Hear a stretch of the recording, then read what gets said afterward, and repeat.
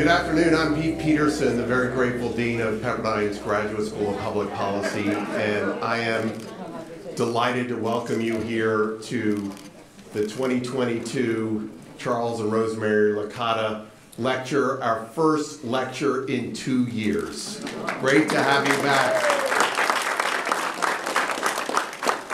This is always one of the highlights of the academic calendar, and as you see from the lecture brochures that are at your table, this lecture has welcomed a number of leading scholars and policymakers to the stages here at Pepperdine's Graduate Policy School over the years, and we will certainly be continuing that tradition with Dr. McClay today.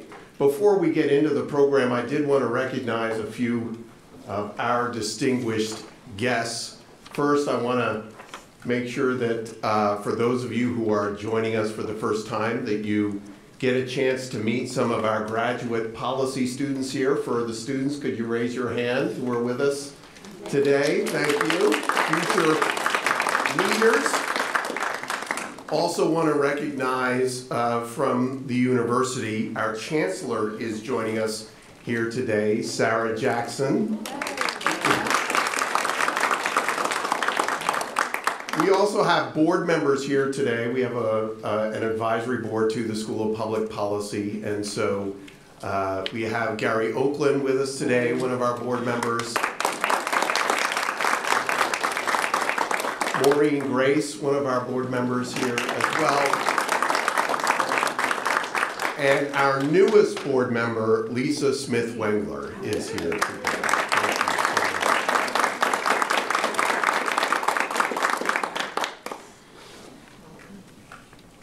But I want to make sure that we reserve this time to thank the person that has made not only today, but this lecture series over the decades possible. And so will you please join me in thanking Rosemary Licata, who's here today with her sister Beatrice. Rosemary, for those of you who know, is a force of nature and a force for good. And I couldn't be more grateful to have her name on this lecture series, but also your friendship, Rosemary. You and Beatrice have been such a great encouragement to me and supporters of the School of Public Policy. Now, as we step into our 25th anniversary year, and so thank you.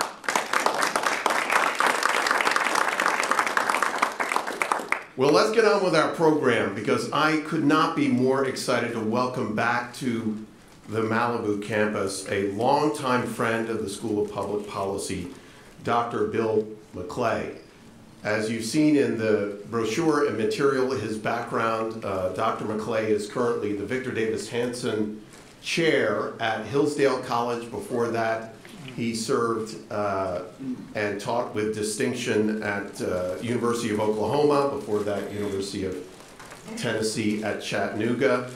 But he has served twice as a visiting professor here at the School of Public Policy, first as our Simon Visiting Professor in 2009-2010, and then as our Ronald Reagan Distinguished Professor in 2019-2020.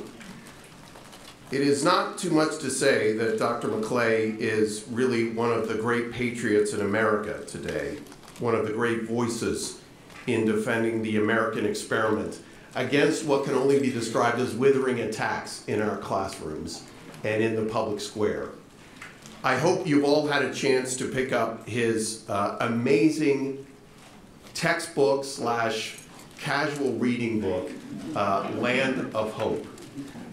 We are reading this in the Peterson household, my wife Gina and I, with our 10-year-old daughter Elsa, who is also joining us here today.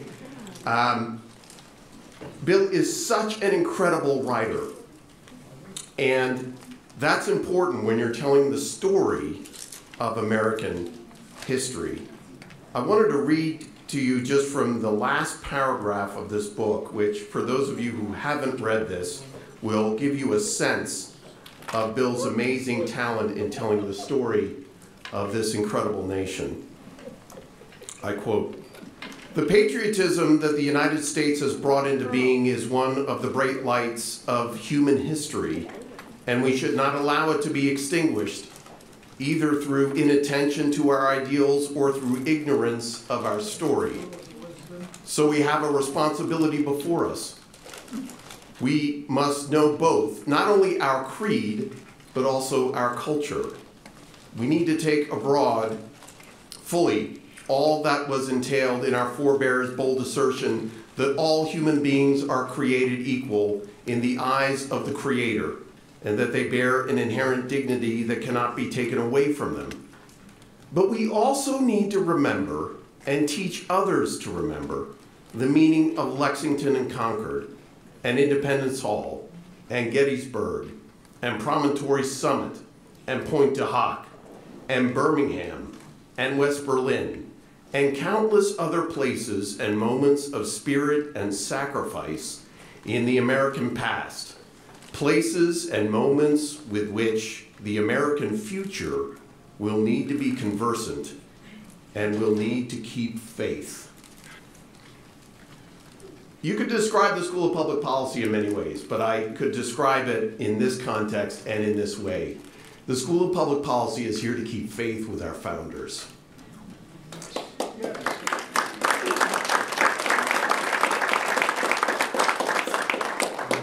And through events like this one and in our classrooms, we are here to not only engage in the history of America as some sort of historical experiment, but as Bill says, to understand why we need to know these things for the current policy and political debates that we're seeing, and the ones that we'll be engaging with, and our students will be engaging with in the years to come.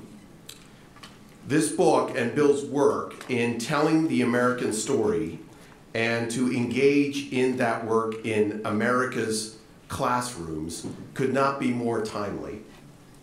And so today, as he gives his lecture on the Constitution, one of the things I think is so important about his work, and you'll hear it in this talk today, is that the Constitution is not simply a document for organizing a government, in this case, the United States government. The United States Constitution is in many ways a philosophical document that understands the appropriate role for citizens and governing institutions. And so in this sense, the Constitution is not so much a way of understanding the roles of the federal and state government and the three branches and so forth. It is a way of understanding how citizens and governing institutions interact with one another in a way that promotes self-governance. This is why it's important to understand the history and the founding, again, not so much to understand these as things that happened centuries ago, but understand that we are still having these debates today, because these are human debates, and why a voice like Dr. McClay's is so important. So without further ado, please join me in welcoming our 2022 Licata lecturer, Dr. Bill McClay.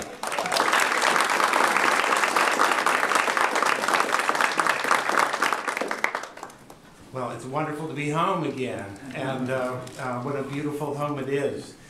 Thank you, Pete, for that. And there's something I want to say before I get any further, is that I'm sitting at the same table with a founder, as a founder with whom Pete's deanship has kept faith admirably, but the person who got this School of Public Policy rolling, Jim Wilburn, and I think we should give him a round of applause.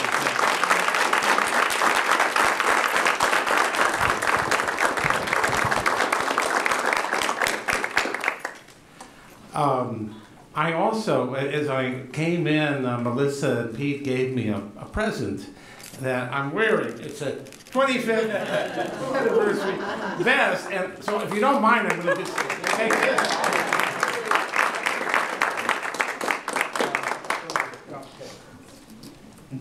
Okay, so this is a sort of a casual style, tie and sweatshirt, you know, only in California.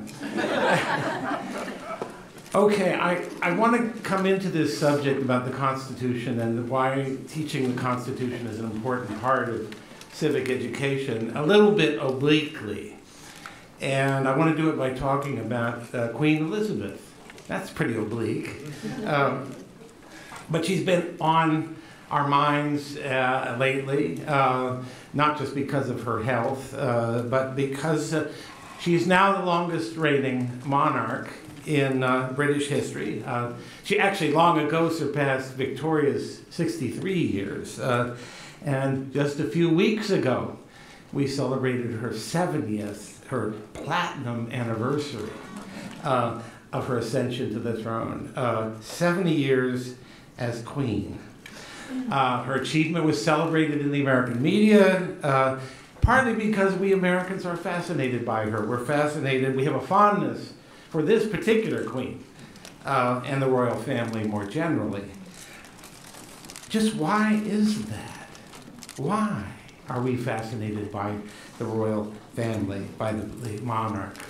It seems a very strange way to behave for a country that came into being through a revolution against one of Elizabeth's predecessors. Not to mention being a country whose constitution, the 235th anniversary of which we're about to celebrate this year, this September, incorporates the principle that no title of nobility, quote unquote, no title of nobility will be granted in the United States, and every state in the Union is to have a republican form of government, which doesn't mean big R Republican, it means no kings, queens, dukes, etc. allowed. So there are probably more elements to this particular puzzle than there's time to elucidate today, and I don't want to put you all to sleep. But part of the answer surely lies in the bonds between our two nations. Shared language, shared customs and laws and culture. Our country may have been born in rebellion, but our Constitution's form and contents are indebted to the British precedents that shaped, especially following the long series of struggles for power during the 17th century, eventuating in the Glorious Revolution and the arrangements therein, which have pretty much persisted. More generally, the special relationship between the two nations and the enduring bonds, despite our occasional differences, are there. There can be no doubt about it that we Americans have a rooting interest in the well-being of this queen. But there's something else at work too, and this is beginning to wend toward my topic. The queen's most important role in her country is an impersonal one. Her office as a disinterested and transpartisan symbol of the United Kingdom and the Commonwealth. Those of you who've seen the dramatic television series called The Crown, about the life of Elizabeth, at least the first season. I don't really go for the subsequent seasons, but the first season. Those of you who've seen this will have seen what that means and how it meant paying a very great price, personal price, for her to be that symbol. But she's nevertheless performed her assigned role with superlative grace. She's arguably, and I would argue this, the single most compelling symbol of political stability and unity in today's world, bar none. Despite all the changes of British society since 1952, when she ascended to the throne, the transformation of the country's demography, its economy, the collapse of its worldwide empire and influence, despite all of that, her matronly yet commanding presence reassures his people and those of us who care about them, which I think probably includes everybody in this room, that the essential things carry on year in and year out. There's something really enviable in this. We Americans often feel the absence of such unifying personal symbols in our own contentious nation, and many of us yearn for them, especially at the present moment when so much in our national life seems so contested. The presidency itself, no matter who occupies it, seems more often a source of division than a source of unity. Seeming to lack the symbols of unity, we fear we may be losing the thing itself. It's not an unjustified fear. But in fact, we do not lack for unifying symbols if we're willing to avail ourselves of them. Ever since George Washington gallantly refused the office of monarch, we've been on a different path, a path on which our commitment to impersonal laws and impartial procedures overrides our commitment to any one man or woman as our symbolic head. For us, it is a document, our Constitution, that plays the role of democratic monarch for us, and thereby serves as a chief and most durable symbol of our national unity and our commitment to one another as a nation. This was not an entirely new idea. It was already being pointed to by Thomas Paine in his influential Revolutionary Era pamphlet called Common Sense, which probably most of you read somewhere along the line. Listen to his words. But where, say some, is the King of America? Capitalized, the King of America. Where, say some, is the King of America? I'll tell you, friend, he reigns above and doth not make havoc of mankind like the royal brute of Britain. That's George III, he's the king.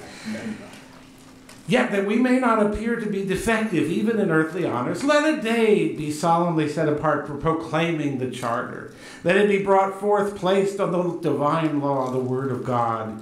Let a crown be placed thereon by which the world may know that so far as we approve of monarchy in America, the law is king. For as in absolute governments the king is law, so in free countries the law ought to be king, and there ought to be no other. Of course, he wasn't yet talking about the Constitution in 1776, but the principle is the same one we're talking about. This kind of symbolic headship is not all the Constitution does, of course. In that sense, it's rather superior to Queen Elizabeth, I will whisper.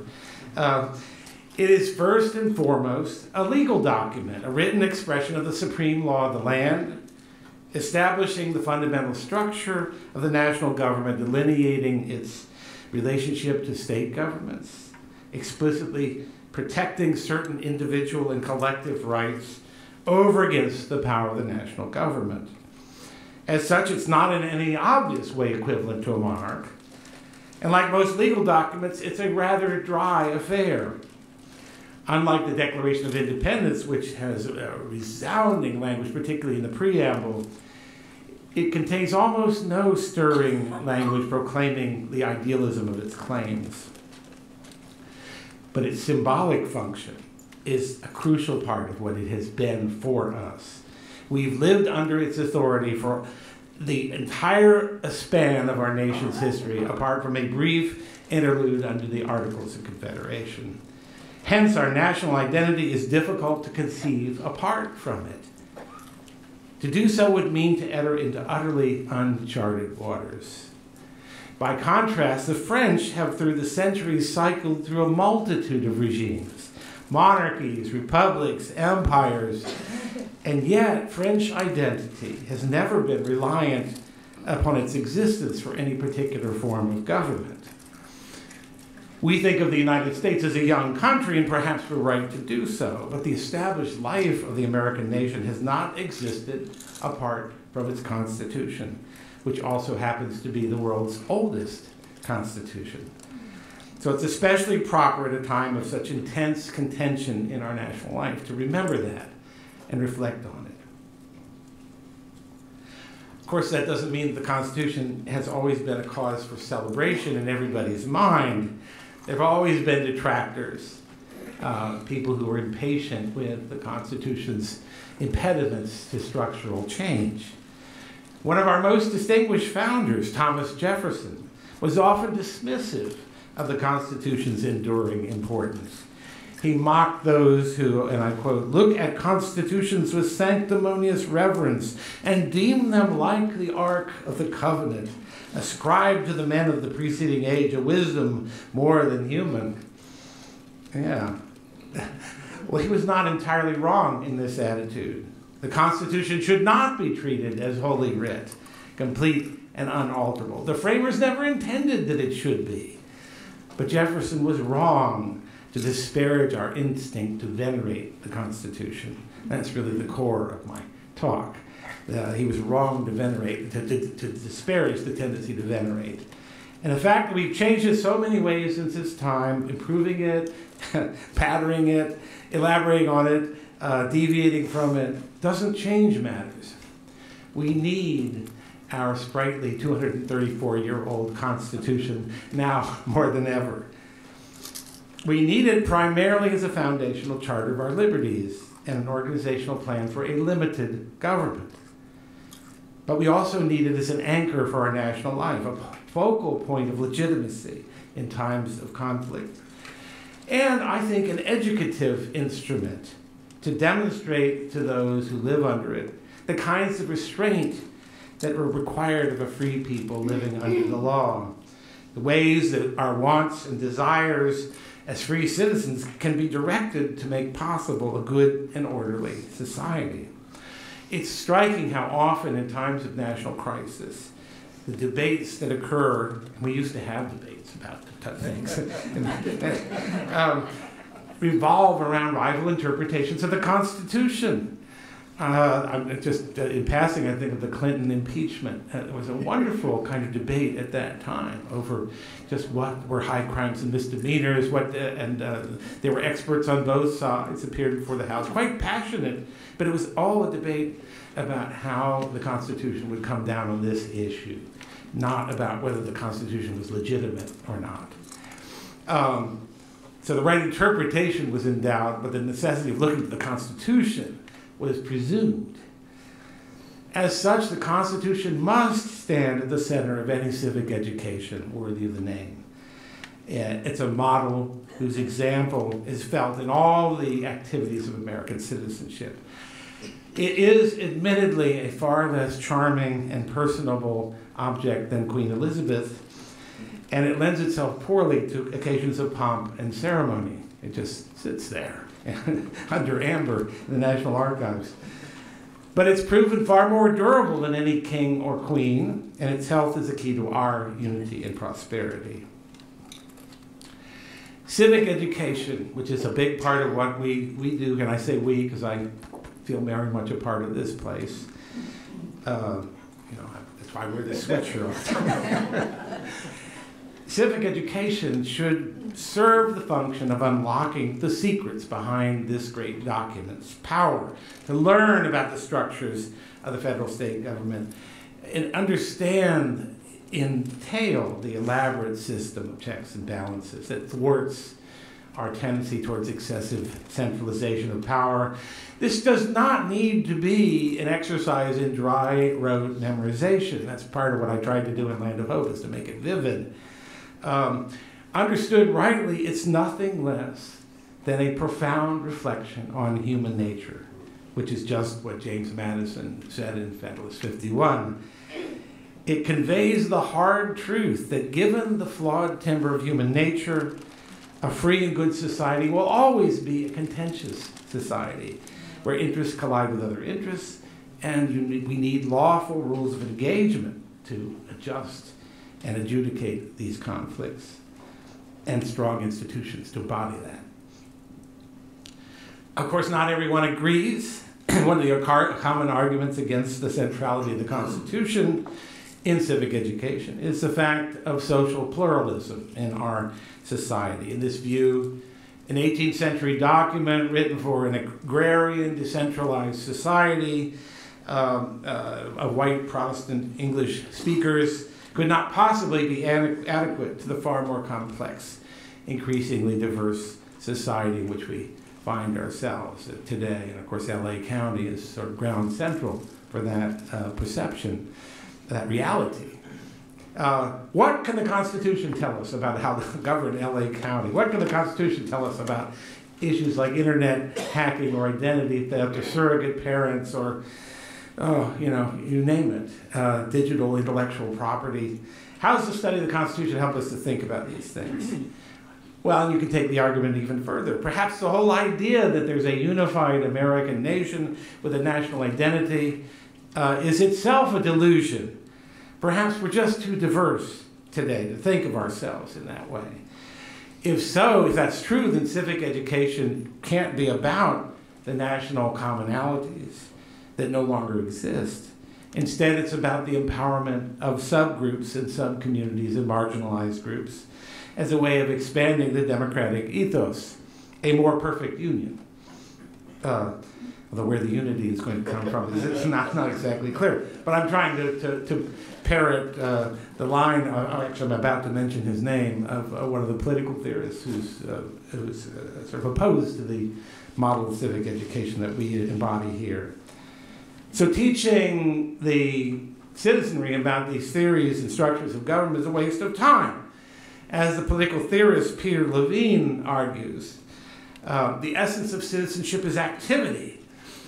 And you know, there's a lot to his arguments. It's not enough, but essence of citizenship is activity. The citizen is a person who asks the question, what should we do? And who then mobilizes to do it. This argument presumes a lot.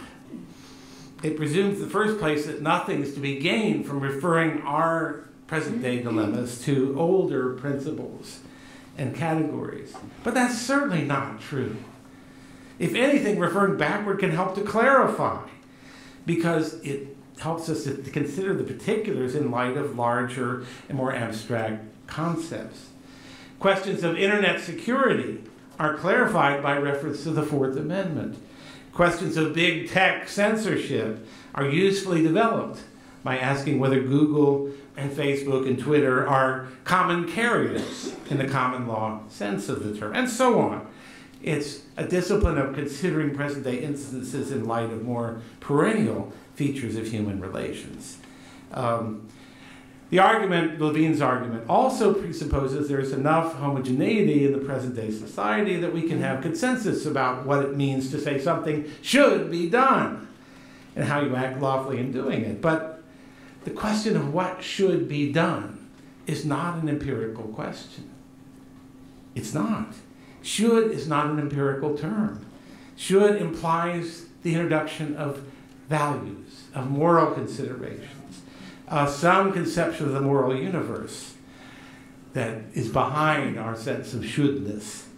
The art of deliberation, too, is impossible without a whole set of prior commitments to principles of integrity and rationality and mutuality that don't arise spontaneously in human beings, as those of you with teenagers know, but require education in shared values that are inculcated well in advance of the act of deliberating.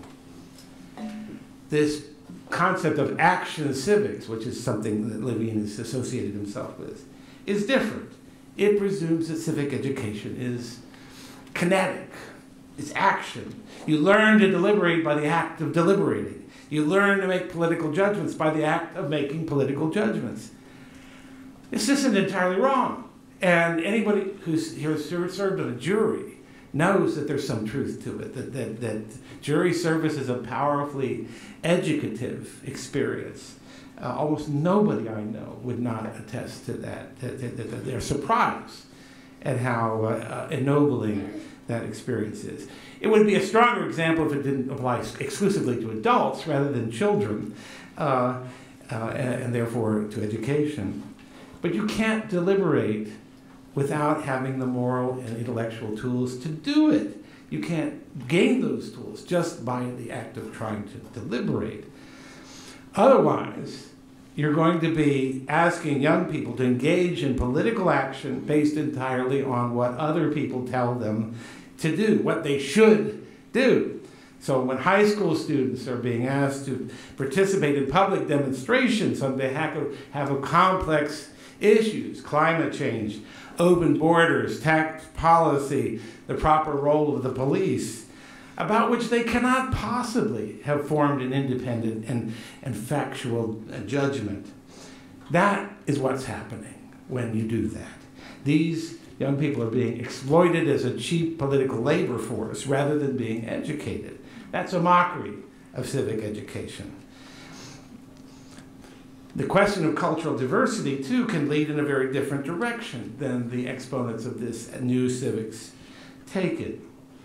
Samuel Goldman has written a very interesting book called After Nationalism, which says that The problem of a coherent national identity is sort of beyond us at the moment, and what we should do instead is strengthen our institutions of contestation, foremost of which is the Constitution itself and the system of courts and other juridical bodies and other institutions that it forms, rather than chase the phantom of a cohesive culture.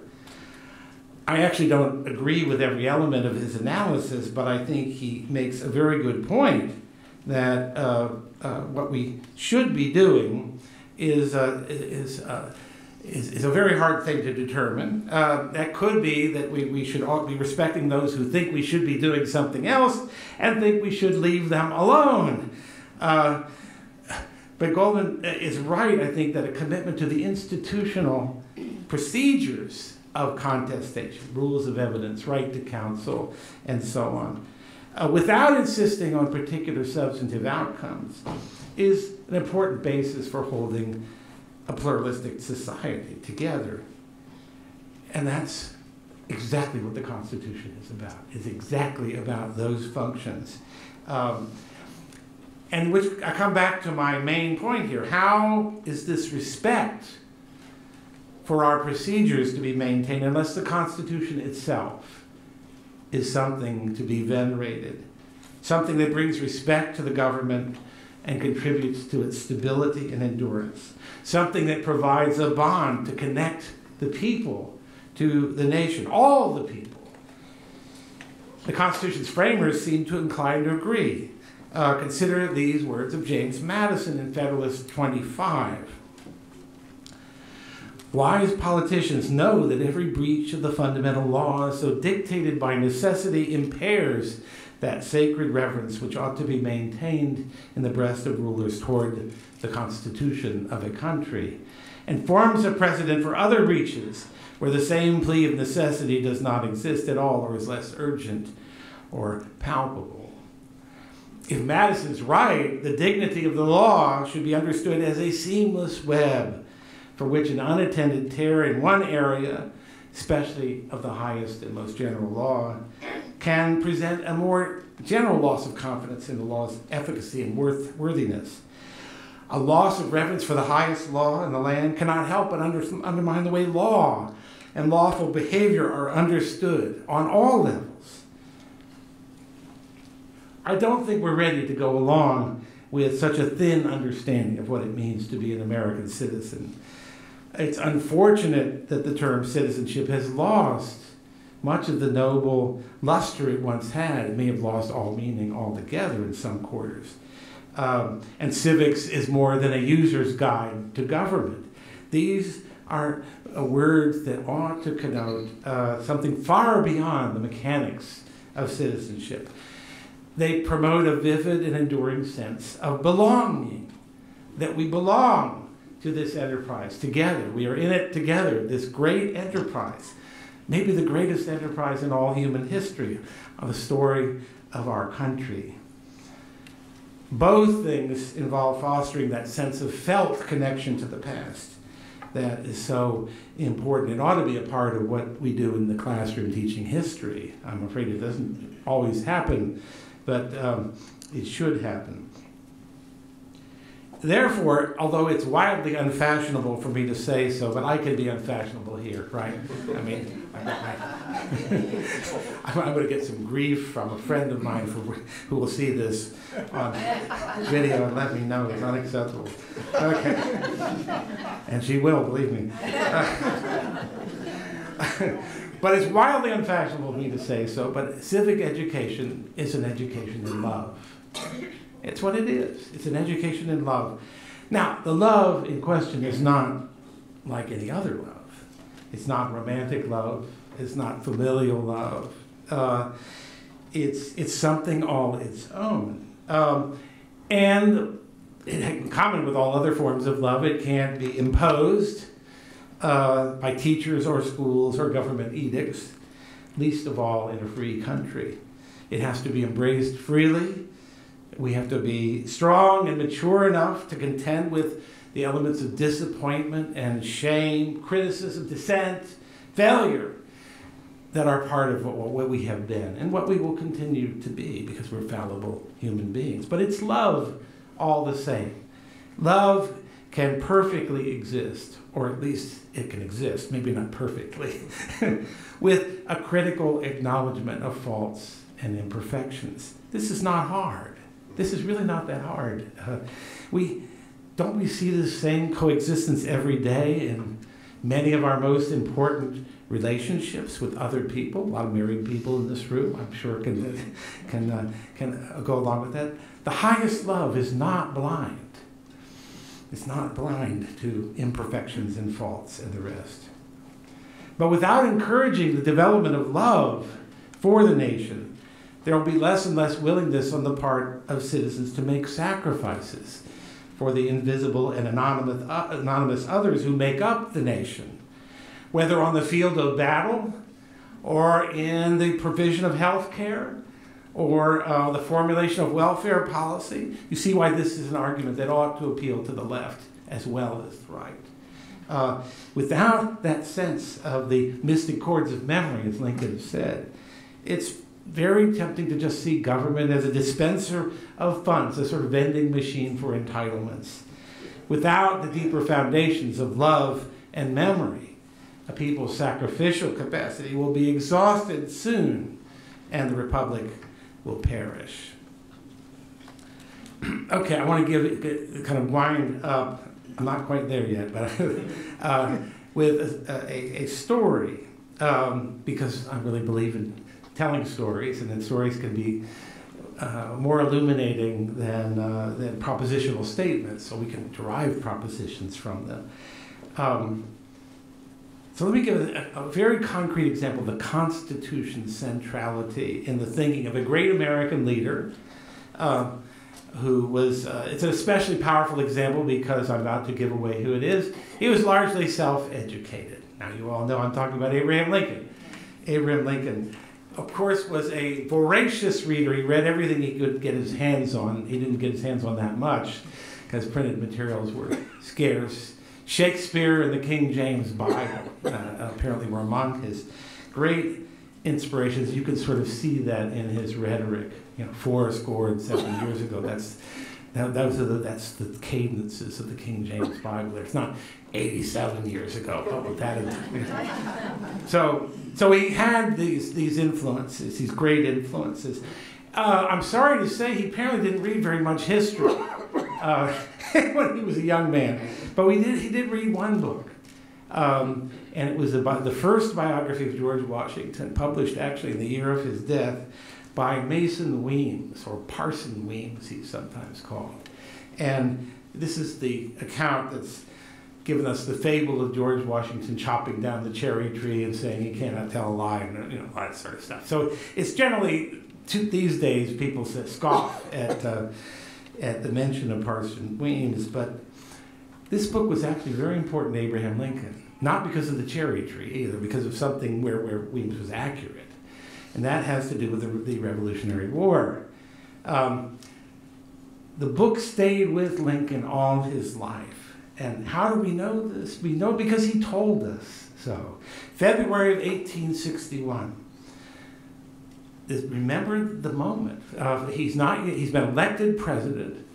First president in American history elected with absolutely no electoral votes in the South. So that in itself is giving rise to movement towards Southern secession. And he's traveling from Springfield to Washington for his inaugural. The Southern states are dropping like flies. There's real reason to think the nation is falling apart. And nobody knows quite what to do, whether to try to mollify the South further, whether to gird their loins for war. It's all up in the air. And what Lincoln will do is up in the air. So he's on his way from Illinois to Washington to be inaugurated. This terrible moment. He stops off in Trenton, New Jersey, which, as people appreciate, it's not exactly a guarded spot, but they have a sign on the bridge there that says, "Trenton makes, the world takes." So, what an inspiring way to grow up with that. The world is taking from you. But And it was a sunnier place at that time, right? You all knew that he is New Jersey. We got it, Bill. Okay, I just want to be sure. So he stops off in New Jersey and gives us a couple of speeches to the two houses of the New Jersey legislature. And the one to the Senate was particularly, and they're very short speeches. Lincoln did the most wonderful short speeches. He recalled the effect of the Weems book, the biography of George Washington, on him when he read it 40 years before as a young man. And he remembered Weems's account of the Battle of Trenton, of course, which was a turning point in the Revolution. And let me just read something for the speech here, and you'll get it, that's my point. He says, "I remember all the accounts there given of the battlefields and the struggles for the liberties of the country, and none fixed themselves upon my imagination so deeply as the struggle here in Trenton, New Jersey." Of course, Lincoln was a very good politician, so, I mean, it'd be like me saying, here in Malibu, the most important things in American history happened. But in this particular case, he's right. And listen to this: the crossing of the river, the contest with the Hessians, the great hardships endured at the time, all fixed themselves on my memory more than any single revolutionary event. And you all know, for you all have been children, how these early impressions last longer than any others. I recollect thinking then, boy though I was, that there must have been something more than common that these men struggled for. And he goes on to say, it was more than national independence. It was something that held out a great promise to all the people of the world for all time to come. And he concludes, I am exceedingly anxious that this union and the Constitution and the liberties of the people enshrined in it shall be perpetuated in accordance with the original idea for which the struggle was made. And he says some more things, but it's a great speech. It's a very short speech. The New Jersey State Senate, you can find it online. But what a lot for a story to do for this young man who became one of the most important leaders in our history. It shaped his mind, it shaped his soul in ways that would have consequences for all of us. These early impressions, these stories would sustain him through the dark times to come, and his presidency was almost uninterrupted dark days. And the generation of 76, as he called it, the founding generation, the founders to which we were to be faithful, the establishment of the Constitution, all these were explicitly in his speech. So, what, to conclude from this example, should we historians be writing nice little fables about, no, of course not. Well, history has to be truthful. People are not going to buy it anymore if you give them a kind of saccharine view of American history. No better. They don't want that. But they want a history that's going to have a balance, a sense of balance to it, that does not rule out the magnificent achievements of our history. Leave them out of the account entirely, as is too often becoming the case. And I don't even need to give you examples of that. You know some of the things I'm talking about. So this is one of the reasons we teach history. It's a vessel of shared memory that gives each generation a sense of membership in their society, a sense of living connection to the past, something that unites them and sustains them in hard times. And one last Lincoln example. Am I doing all right on time? Okay. Lincoln brought the same connection to bear in a lot of his speeches, but nowhere better than the Gettysburg Address, which I think you all know. I now make my students memorize the Gettysburg Address because I think it's so, to memorize something is to make it your own. And so I want to do that. And in Gettysburg, the speech is all about how keeping faith with a precious legacy, the preservation of the deeds of the present present deeds should be dedicated to the recognition and the debt owed to those who had made sacrifices before. I can say more about that, but I'm very conscious of running too much over time. But it can be that way for us too. We've lived through much worse times than the present. Much worse times. And some of us can remember those much worse times. Lincoln time was much worse. So we need to do this. Our young people need it. They deserve it. We are failing them and the country so long as we don't give them a rich and sustaining vision of their past. Consider the alternatives. If a story of magnificent, estimable things can give us courage and hope in a hard time, doesn't it stand to reason that a history of relentless failure and mendacity and despoliation of the environment and all that, and without any sort of countervailing balance, can have the opposite effect? The inglorious story, I call it. The inglorious story of American history. That's a kind of civic education, too. And why is it we're so solicitous of the safety of our students? Not to hear something that's going to upset them, that's going to trigger them, and all of that.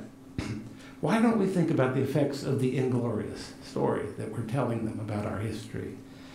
Doesn't that affect their sense of the world, of their picture of the world? Doesn't the remarkably high rate of all kinds of terrible social indicators among our young people indicate a massive loss of morale and hope in them? I won't bombard you with statistics, but just a few. Suicides among Americans aged 10 to 24 increased by 60% between 2007 and 2018. That's before the pandemic. God only knows what those statistics are going to look like when we get updated ones. Rates of depression, alcohol abuse, drug abuse, etc. Youth mortality rates in the United States are twice that of Germany and France. You can go on and on. Now, I'm not saying bad history teaching is responsible for all of these things or bad civic education, but it's hard not to think that there's a connection. It's hard not to think that the morale of a nation being dependent on spirit much more than it is on material concerns is something affected by moving into the vacuum left by the absence of a genuine civic and honest and uplifting civic education, along with the decline of traditional religion, the decay of family structures, and other things that are going on and are not unrelated. The inglorious story has been gaining the upper hand. It's sustaining our low morale. It's saturating young people with debilitating ideas about their world, about the past, present, and future of their country, leaving them isolated and anxious. An otherwise non-committal story in USA Today had this kind of unintentionally, sadly hilarious sentence. Many children's experts say are struggling to imagine their futures. Well, duh. Many children are struggling to imagine their futures, and their parents are struggling to imagine their futures too. But this should not be a mystery to us. The great Austrian psychiatrist Viktor Frankl, who was himself a concentration camp survivor, two camps, I think, made the observation, humans can bear almost any kind of deprivation except the deprivation of meaning. Those with a reason to live, those with a task or goal toward which their striving can be directed, those who have a why that animates their lives, those who believe in the essential goodness of their country, of the regime under which they live. Those can bear up under almost any hardship. But without that why, almost any how can defeat us. So here we are. This takes things a lot further than civics. Civics is more than civics. It's about the moral character of ourselves as a nation. And properly understood, it involves the consideration of human nature itself. What are the best set of arrangements to cope with human nature as we find it? Not as we can imagine it being made to be, but as we find it. And it teaches us about our relationship to and indebtedness to the past and give us a sense of continuity with generations gone before. And doing that, it begins the process of one of the things that young people need to do, to locate your life in a meaning larger than yourself.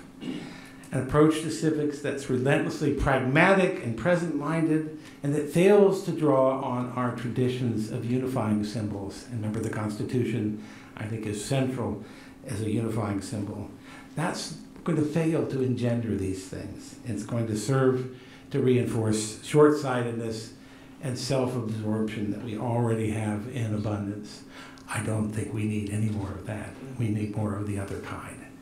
Thank you all very much for your attention. 10 minutes for questions. I know students have, some have classes they need to get back to, but we're also going to hang out here for about a half hour. But do we have some questions? We've got about 10 minutes. Many of us of a certain age have come through a series of generations where our grandparents were at one level of society, our parents did better than they did. She's got a mic. Parents. If you want to use it. And now we're looking at children and grandchildren. And they're faced with the inglorious education that we were spared. How do you see this turning around? What do you see needing to happen? Or do you see anything happening that's going to turn this around to where there's more places of education like what we're doing at Pepperdine in the grade schools, the junior highs, the high schools and colleges across the country? They're starting this stuff really young. Yeah, well, I mean, I think just mentioning Pepperdine and the School of Public Policy as a start to an answer that we need to really hang on to and strengthen and be aware of the precariousness of the really good institutions in our society that are resisting the inglorious story. So send money to Pete Peterson. No, couldn't resist. No, for standing by. Yeah, no. I think in general the principle that I think we need alternative educational institutions, and that's happening. The burgeoning of the charter school movement, which I'm involved in at Hillsdale. We have a charter school network, and I'm involved in several other charter school networks as an advisor. And this is great stuff, and it's actually operating within the public school world, but also non-public schools, independent schools of various kinds, religious schools. Classical schools, classical Christian schools, Jewish day schools. And all of these things are important, and I think people, look, I see this in people I know who are generally sort of liberal in a kind of humane way, and they certainly don't want to hurt anybody's feelings and that kind of thing. They've had it. They've had it when it comes to educating their children in gender ideology, and the fight going on was it Florida that has this? The fight is to exclude mention of sexual orientation in K through 3rd grade, and people are screaming about this is a terrible event. People are not going to tolerate that. So the public education establishment is going to face a choice, and we need to make that choice really, really compelling for them. Do they want to go down this road, or they lose the constituency that they have, or are they going to change their ways? But I don't trust them to change their ways without strong countervailing forces. So I think alternative institutions and alternative resources. The digital revolution is not an unmixed blessing, but if we use it properly, it can be extraordinarily powerful. We need to, and look, we have to get into popular culture and Hollywood, the media, and all of that. All of those things are forces moving in the wrong direction, and we need to think about those things too. I don't know the first thing about Hollywood, but I know that that there are people who are trying to at least be a different voice there into our popular culture, and I wish them well. So I think it's a multi-front. You know, we've allowed our culture to kind of get away from us, and people they've come to a point.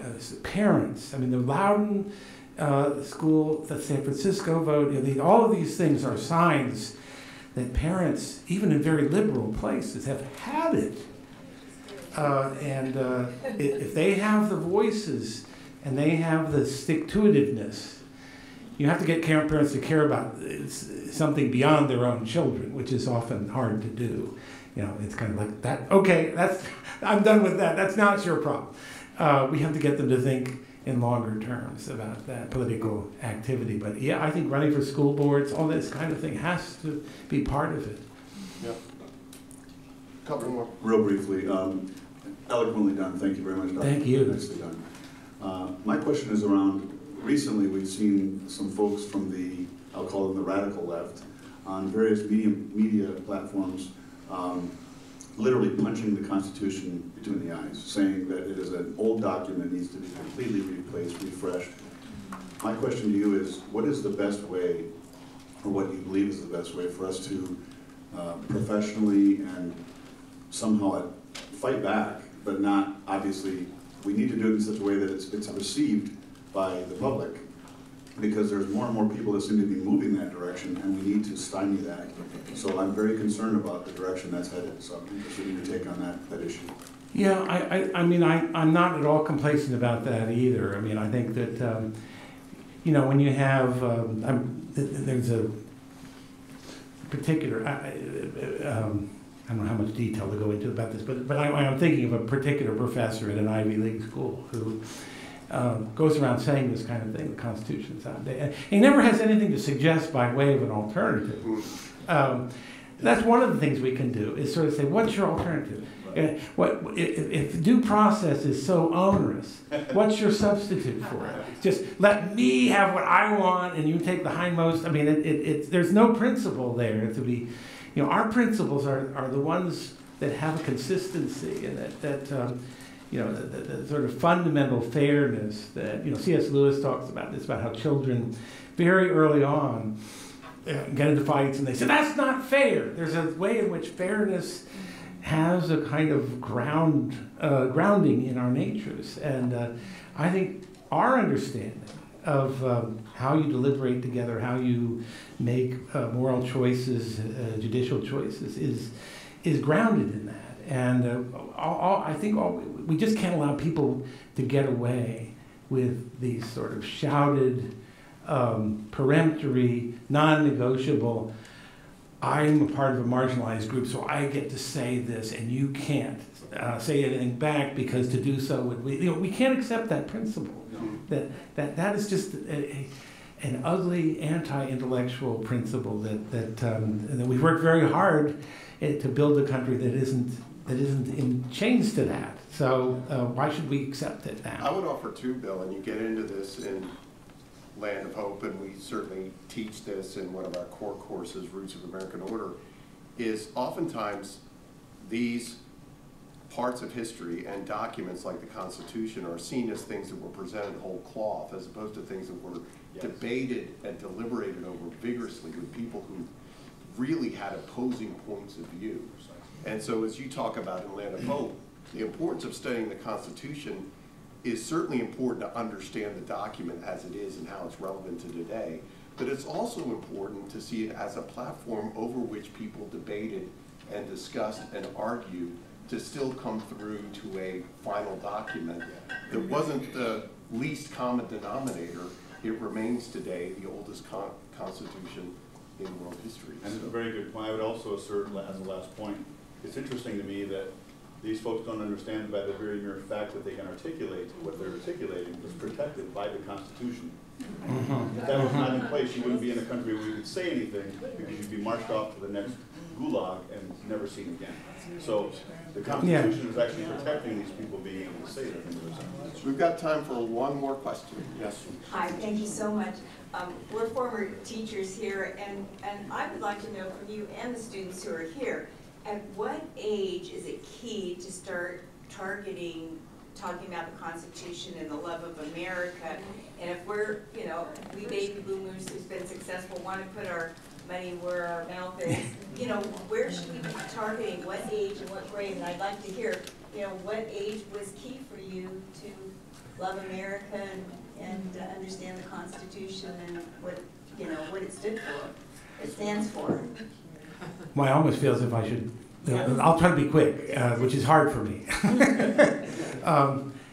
Look, I think that of course, most states, the fifth grade is, 5th or 6th grade is when they start studying U.S. history. And I think it can begin earlier than that. I think sometimes we are too abstract, and that professors are the worst, of course, but we're too abstract in a way what the Constitution is about is saying that you don't, even majorities don't necessarily rule, that there are principles that undergird us, and find ways with classroom activities to make that real to people, to young people, I think so I can think you can start earlier than the 5th grade, but I think one of the keys is to find the right balance between teaching about abstract principles, but not being too abstract about it, trying to find ways to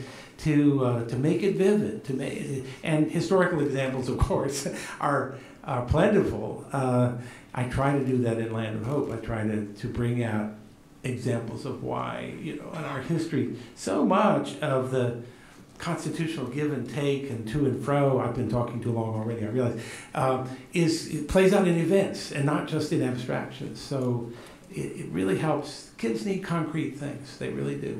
Don't you think? We're starting to realize what we're up against, and we're more than capable of pushing it back. We shouldn't be discouraged about that. We just have to make up our mind to do it. What a great note to end on.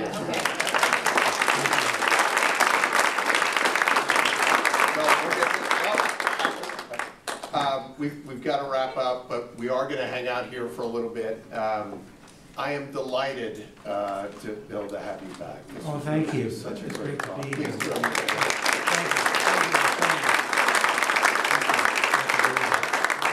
And I want to thank again Rosemary Licata. This has just been so great to be back together in person.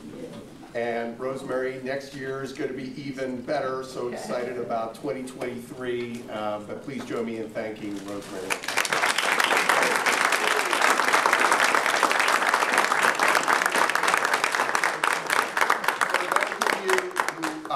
May have been told that this event is happening. If you're not on our email list, please connect with Melissa Espinosa to make sure you're on the email list.